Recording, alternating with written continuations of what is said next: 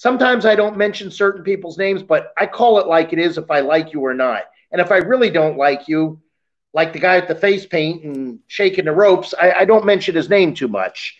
Um, Yeah. but what I'm getting at is that's business, and I respect that. But then they'll ask me, hey, could you go out there with Bret Hart on Raw or a house show and pull 15 with him? Now, that's going to be a better match because I know how to work. Bret knows how to work. We're going to have an unbelievable match. Now, when I go out there with a guy that's he just knows a clothesline and a body slam.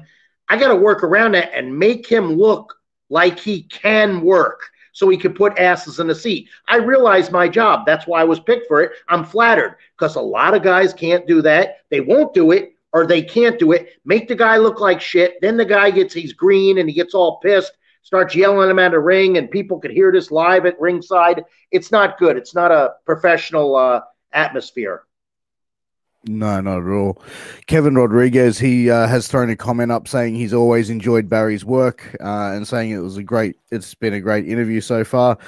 Kevin's a good friend of mine from Georgia, the United States, does a show similar to this one, Barry.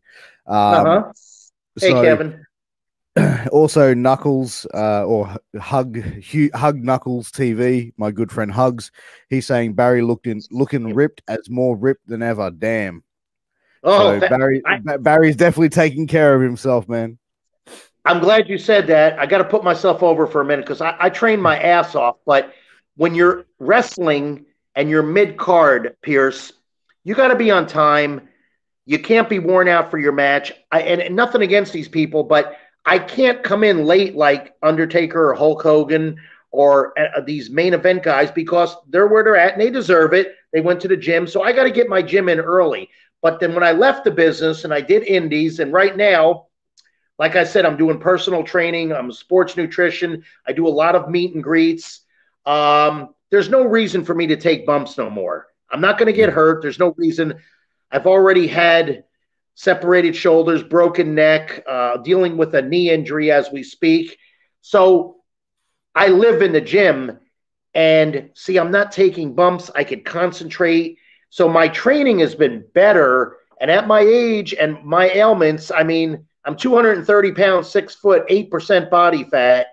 I'm deadlifting. I'm doing everything, but I'm doing it right, smarter training. And my diet is insane. It's great. I'm very happy with all my accomplishments. And I'm glad I've picked up a lot from schooling and from being around pros. I mean, I was training when I was wrestling for WWF. I was training at Gold's in Santa Monica. You pick up tips from pros, but I listen and respect. And if the guy's a jack off, I still listen and respect, but I stay away from him next time. I just I understand certain people. You gotta get worldly, and the wrestling business is almost like an institution or a college, if you will, of getting smart in life. I mean, some guys it ruins, and some guys it smartens up. So yeah, I've been really taking care of myself. And here's my deal: when I come to a meet and greet, this is how I look at it. I treat my gym and the meet and greet and a lot of things in my life like I did wrestling. What do I mean by that? I got to get to the gym. I don't need to be talking or BSing. I need to train hard, get there on time. The meet and greets, I need to be right on that plane at the right time. When I get off that plane, dressed, my dress attire accordingly, my look, my tan. So when these fans see me, they respect me. They go, holy shit. I'm going to say, if I talk to 10 fans, I swear to you, 9 of them go, Barry, you look like you did in the 90s. And I thank them. And since lately, I've changed my look a little bit. I've grown my hair long because I've been keeping it short for 20 years. And I was keeping my beard very thin. So I grew that out. Just a little change up, just like you change your training regimens and diet.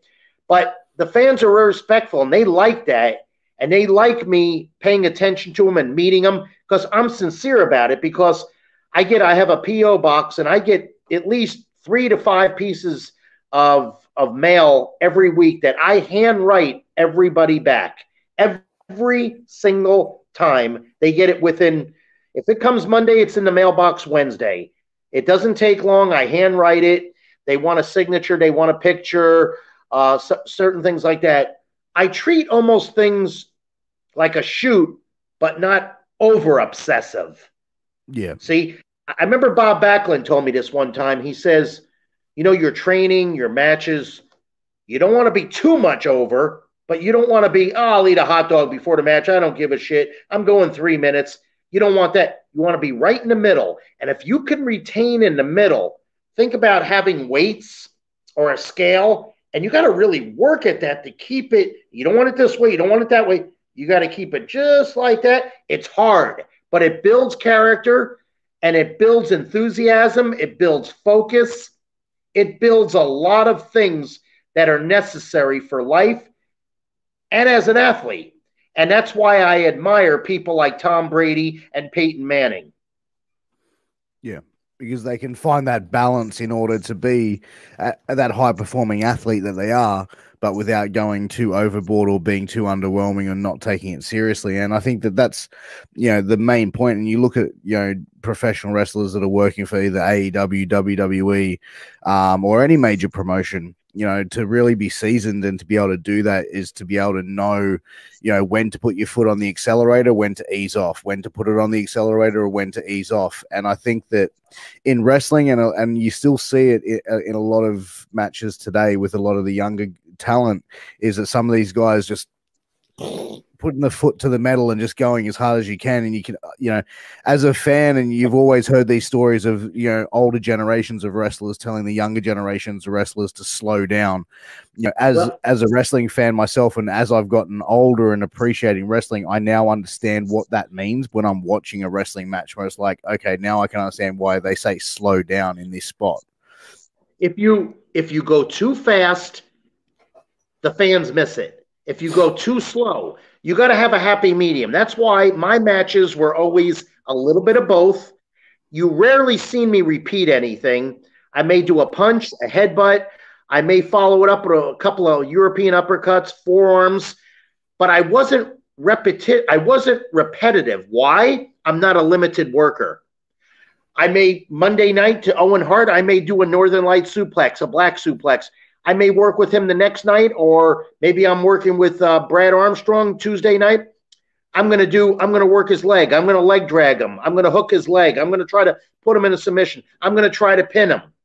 See? So I have a plethora of holds, and I like that I grabbed to that and gravitated to that, because that's what kind. So when people come see me, they go, this guy's a pro wrestler. This guy is not limited. He's throwing drop kicks. He's doing spots. It's just not punch kick, and these long, cartoonish, choreographed spots. You smarten up the people. And if you're going to do that, do one. The short, fast ones are better. It's not being lazy. It's being psychology, and it's being smart. There's a difference. Yeah, and understanding on what works where and how it works as well. So, yeah. But let me ask you this, Barry. Like, intergender wrestling seems to be making a pretty big impact on wrestling at the moment. Everybody knows my opinions of intergender wrestling, and I wanted to get your thoughts. Mine, and I'll just let you know where I stand with intergender wrestling, is, for me, pro wrestling needs, as a fan, it needs to be believable. I need to be able to escape reality and think this is a legitimate contest. Yeah, I find it hard to see that when I'm seeing a 5-foot woman at 120 pounds pinning cleanly a 6'6" dude at 300 pounds.